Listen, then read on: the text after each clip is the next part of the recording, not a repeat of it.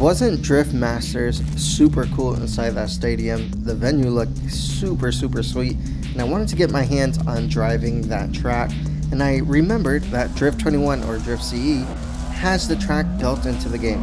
So here we are on the new DriftCE update that has like the cargo boxes and trailers and stuff like that. We're shredding our big turbo E36, has like 700 horsepower, something ridiculous like 70 degrees of angle, something like that.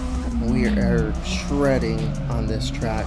Now this track is tricky, especially with the collision physics of this game and how the cars drive overall, but we are going to try our best and throw down a big super cool lap. So yeah, let's see how this pans out. Let's go ahead and jump into the in-car view. This little corner right there was like the highlight of the event, with people just brushing their front bumpers along the wall there. Now we are trying our best to do the same and replicate the whole lap.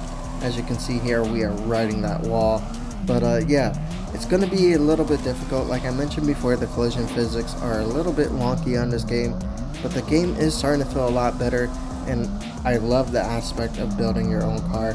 So let's go ahead, try to get this inside clip one more time, see if we can bang it. Oh no, big mistake there. I'm telling you guys, the physics on here are a little hard. I thought we were kind of far away from that corner, but I guess we weren't. Let's go ahead, give it another shot.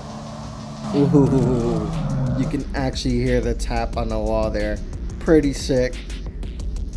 I am really stoked about that. I wasn't sure how that was going to pan out. Yeah, let's see if we can get the car back into the pocket on this corner, ride this wall, bring it out, and shred another lap.